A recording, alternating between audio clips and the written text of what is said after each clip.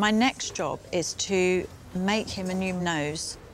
This is the original one. It's gone flat, there's no paint left on it. It really is in a bad way. So I'm going to use this rubber nose as a mould. I'm going to make a very gluey, sticky piece of felt and mould it around it. We've had to develop this technique ourselves because they would have had a machine that kind of stamped them out. So, find my nostrils, push them in.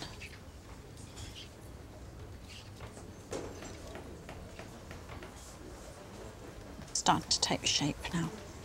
So I feel I've made a really good start now.